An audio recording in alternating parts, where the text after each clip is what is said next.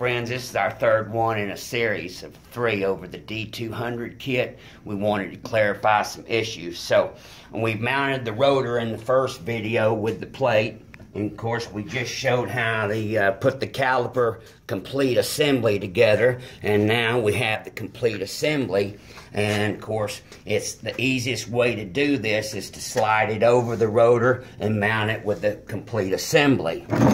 So I'm just going to use something to kind of help me out. Of course, yours would be bolted on the truck all nice and neat like that, and things wouldn't be wobbling all around the place. So I'm going to try to situate this. Okay, so here we go. We've got our spindle right here, and basically it's in the 10 o'clock position. Now, our spacers go right there. That is our caliper bracket spacers right there.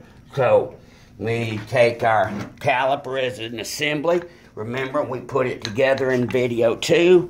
And basically what you do is you just slide the caliper over the rotor, just like this. And whoops. Be nice to have a third hand, plus I've got something wobbly going on. Like I said, if it was mounted on the truck, it'd be a lot easier. There you go, my friends. There's the caliper on. All we got to do is find our holes and screw our caliper assembly on down.